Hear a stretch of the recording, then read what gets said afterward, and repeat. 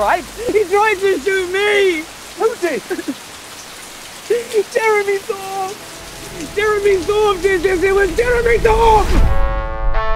Mr. Jeremy Thorpe. You're the youngest man to lead a British political party in more than a century. It is my duty to enrich our lives for generations to come.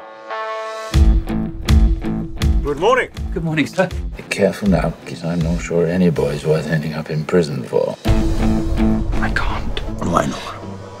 It's wrong. Well, that's not wrong.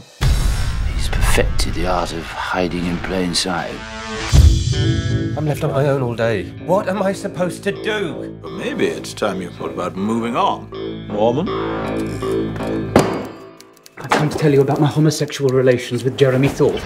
You will destroy me and the party and my marriage. I will be heard and I will be seen. There is only one way for us to survive. Norman Scott has got to die.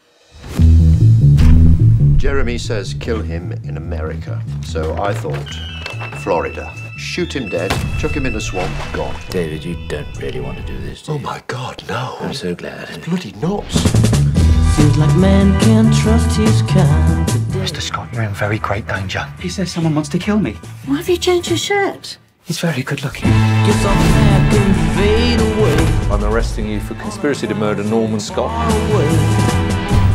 This night at Thorpe's mother's was the start of a homosexual relationship. I can't believe they can say this on the BBC. I was rude. I was queer. Silence! I was myself.